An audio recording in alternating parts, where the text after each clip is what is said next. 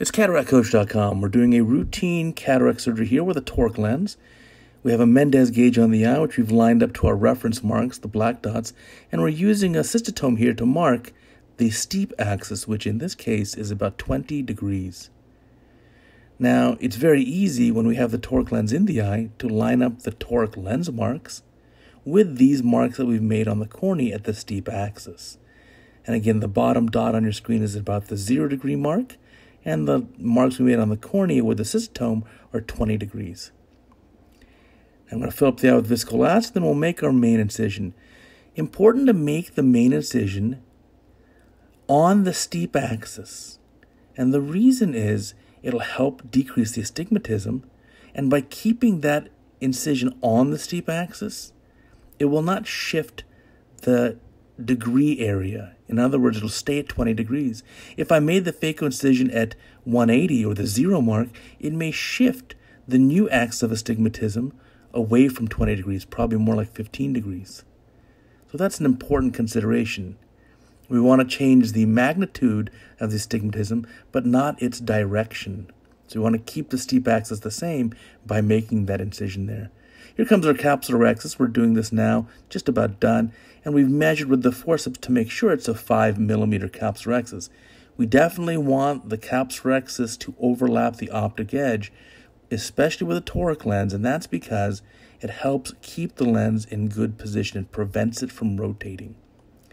So there's the hydrodissection completed. The nucleus will certainly spin, a little more dispersive viscoelastic to protect the cornea. And now, if you know my technique, we're going to do some phaco chop here. So phaco probe going in the eye in a high vacuum, high flow mode. There's the chopper, buzz in with the probe, embed the chopper, and all of a sudden we have two halves. Now here we're just going to bring up the first half and get it to the iris plane, at which point we can just emulsify it and remove it. Again, a pretty typical cataract for our Los Angeles practice, not too dense. So removing that. And now here comes the second half of the nucleus, bring that up, and we can further chop it like this, and then emulsify the bits and pieces. So this is going beautifully. Important to have the chopper here in that safe position. And the reason is we don't want to inadvertently damage the posterior capsule.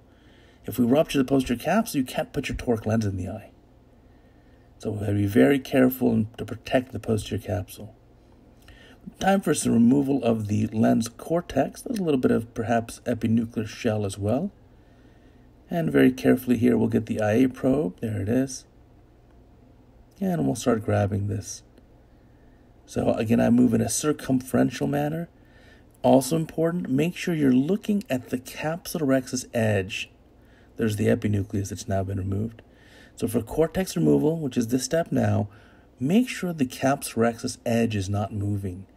A moving capsular axis edge is an indication of weak or broken zonules, and that can compromise the positioning of our toric lens. So it all looks good. No issues have been noted. Finishing up with the cortex removal, and then going under the capsular axis edge to polish the undersurface of that anterior capsule. That looks great. And we're just about ready for our lens. So we'll fill the capsular bag with our cohesive viscoelastic. Important to deepen the bag. Fill the bag as well as deepening the anterior chamber. But very important to deepen the bag. That gives us plenty of room to place our toric lens. So here comes the lens, loaded by my technician, and we'll deliver that in the capsular bag. This is a single piece, monofocal acrylic lens. It's also aspheric, and it also has this tinting to it to give a more normal color perception. I like to rotate the lens, and we're putting it a clock hour or so before we need to have it. In other words, it's placed a clock hour or two before our ideal marks. And that's because the lens is very easy to rotate clockwise. It's very difficult to rotate counterclockwise. So removing all the viscoelastic, that looks good. And so we need to line this lens up. So we'll go in here.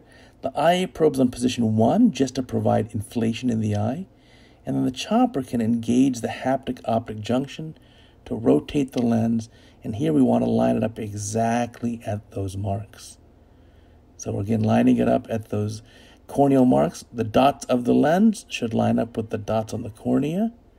That looks fantastic. Time to seal up the main incision here. So I'll use the BSS on a cannula to seal the main incision back and forth, hydrating the roof of it. We don't want to cause too much distortion of the incision.